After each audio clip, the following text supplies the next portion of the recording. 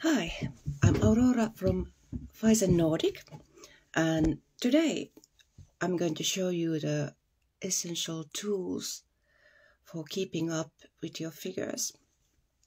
So, first we have basic blush brush. So, with this brush, this is important because then you have a talc powder, and this is the thing where you keep the lint away, and if the skin feels sticky, then apply some powder. Then the essential parts are tweezers, because most figures, they have a really small details like belt buckles and shoelaces, and where your fingers are just too big. So tweezers are the biggest help you can get, or with buttons or things like that. Tweezers are always with me when I go like anywhere to take a photo shoot or dress up my dolls. You need tweezers. I like the straight ones and really sharp bent ones, because they are usable in different things. Yeah, tweezers are really essential. I think I use them most on shoelaces and belt buckles, because otherwise it's just pain. And then good old tweezers, because sometimes the head sculpts are not easy to put on. So my method is that I usually pull the neck plug away from the head sculpt so I can warm it up. And when it's warmed up, it's so much easier to put into the neck peg of your figure. So yeah, these are good ones. There's other uses for tweezers as well, because sometimes, well, shoes are relatively easy to get on, but to get them off, it can be pain too. But with tweezers, it's so much easier to, well, help to get the feet away from the shoe. So tweezers. And then I also have a different kind of pens. My tongue is twisting again, but different kind of brushes. So this one I use for baby oil and when I'm applying tattoos for my figures, because this has this really wide range. And if you need to put like little details on your doll, if you want to like emphasize collarbones or something like that with pastel colors, you want to use the small pencil. Why am I talking about pencil when it's brush? Anyways, and then don't use ordinary combs or brushes for your doll's hair. This is my kid's old toothbrush, and it's soft and it's easier. This is actually a tip from the hairdresser in the hobby. So use toothbrushes, soft toothbrushes for your doll's hair, because ordinary combs, ordinary brushes, they make the figure's hair frizzle. They make it really hard to handle, and it actually breaks the fabric, the hair fabrics. So if it's difficult to manage before, and you get more frizzle in it, then it's super difficult. So use the toothbrush for the hairs. You'll thank me later. So I was talking about a couple of substances you need. Talcum powder for babies. Usually these are not scented, and it's recommended that you either use baby talc or cornstarch. I've tried both, but I think it's a matter of taste, because cornstarch, when you are putting cornstarch on your figure, it leaves kind of this satin, pearly kind of finish into your figure skin, and I personally don't like it. I like the more matte kind of feeling. And then, like you see, it's been in a lot of use, the baby oil.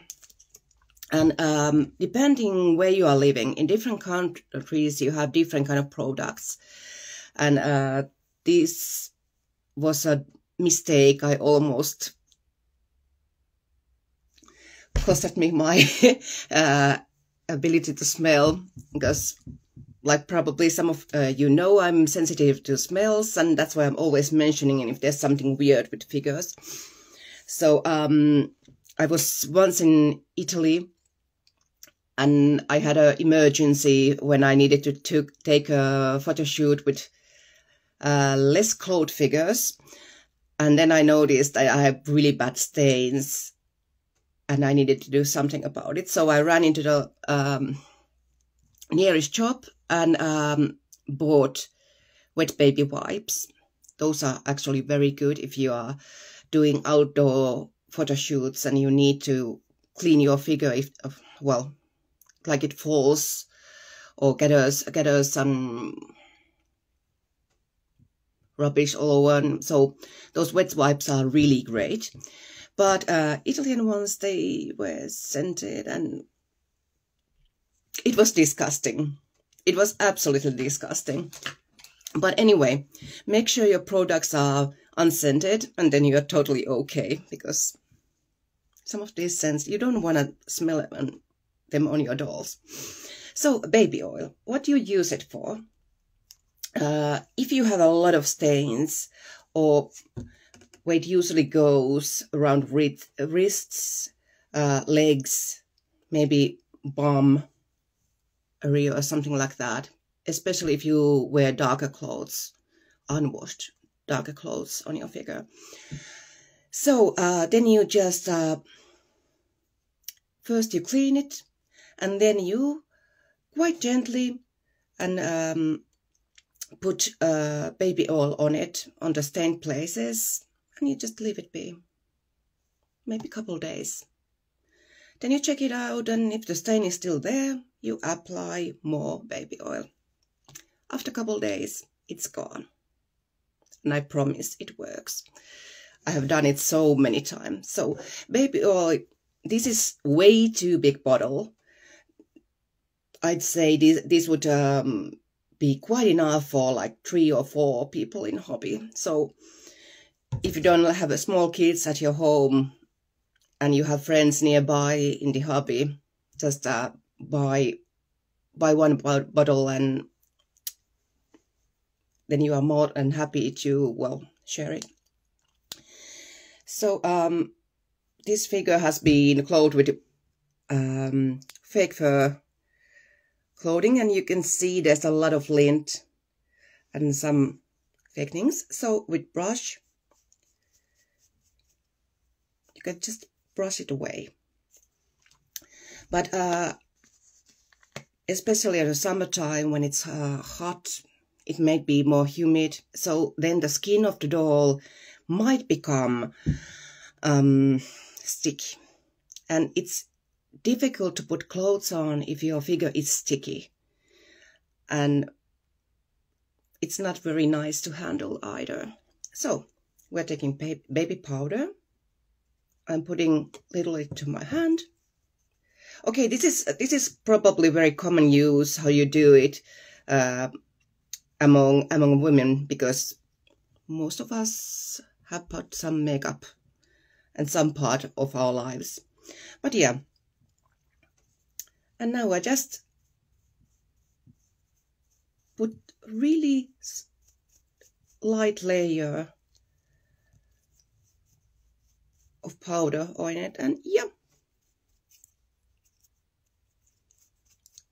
no more lint, no more any stickiness. So this is the basic how to handle your doll. So, and as you can see, I have taken feet and head off while I'm handling the actual doll.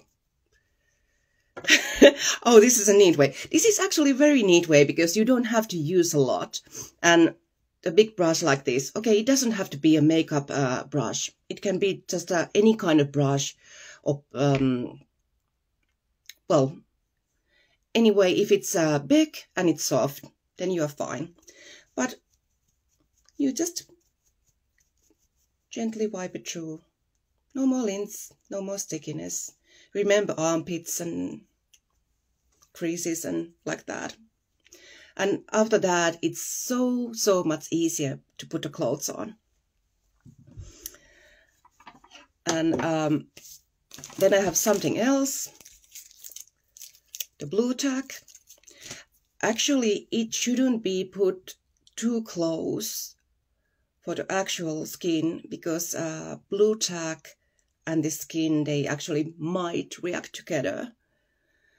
And but I have never had that problem, so it's probably climate sensitive thing because, well, I'm up here in the north, so we never had that kind of warm that would start to melt the figure and start to affect the blue tack either way.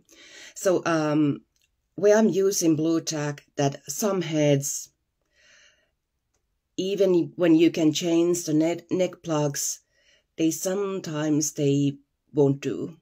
Either the neck is too long, and the head sits too high up or too low, and you just can't find the right balance. So then you can put some blue tack over the neck peg here, and like my hero from Once Upon a Time, Phicens story, he's been sitting on blue tack for more than 3 years and I never have any kind of problem. But remember, this might be climate and sensitive thingy. So if you are living in a warmer place, be cautious. So this is all for the moment, and I'm going to upload so you can see this live later if you missed something. But what you need: brush, talc powder, maybe some baby oil if you get stains easily or you like to have dark clothes, tweezers and pinches, soft toothbrush for your doll's hair, and optionally some little brushes. But you don't need much, and you can use your creativity, whatever suits you. But these are the basic things you need to, well, live with your doll and have a happy time and keep it in shape without any breaks, and making dressing them up much more easier. Okay, you can put me ideas if you want to, well, explain video of something you want more information about, and I'll do it later on. But for now, this is bye.